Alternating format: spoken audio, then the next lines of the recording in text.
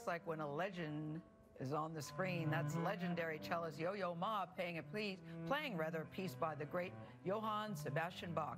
Ma shared this video on Twitter as a tribute to the healthcare workers on the front lines. He says their dedicated service gives him hope. Now, this is a second video that Ma shared of himself playing what he calls songs of comfort as the coronavirus spreads. That's so nice. He's not the only one using music to brighten people's lives. Vladimir Duthiers joins us again from his New York apartment to play the guitar for us. Vlad?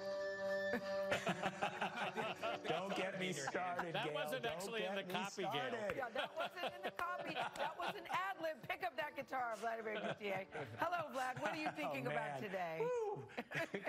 Good to see you once again. So listen, guys, Taran and Calliope Tien are 9 and 6 years old. And just like Yo-Yo Ma, they also play the cello. Their instructor tasked them with holding virtual concerts during this period of social distancing. But after their mom, Rebecca, checked in on a self-quarantined neighbor, she made other plans.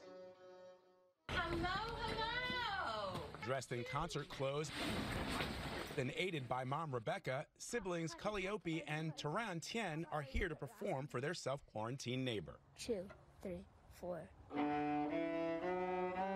78-year-old Helena Schlamm. I haven't been out of the house, well, except in the yard, for the last 5 days. Helena lives alone and says she got a call from Rebecca asking if she needed groceries. When Helena said she was fine, Rebecca thought of a different offer. Helena really loves music, so I asked her if she'd like if the kids came to the porch. She knows that I love music, and I really like her kids. They are terrific. So Helena joined the kids outside, practicing responsible social distancing, of course. We loved playing the cello for other people, and then we thought about how she was stuck in her house, so we thought it was a great idea and it might make her happy. If you let Helena tell it, happy would be an understatement. Well, I was just thrilled. I sort of feel like a little kid.